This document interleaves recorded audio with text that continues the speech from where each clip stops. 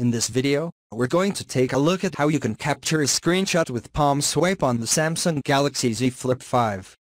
To capture a screenshot, all you have to do is swipe across the screen like that to capture the screenshot.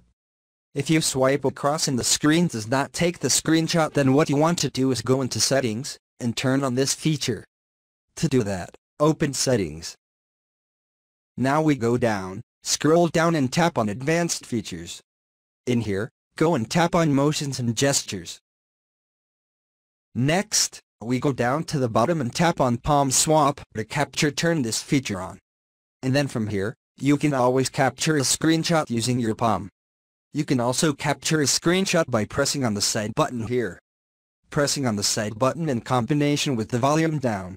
So simultaneously press on both keys to capture a screenshot. And that's it. Thank you for watching this video. Please subscribe to my channel for more videos.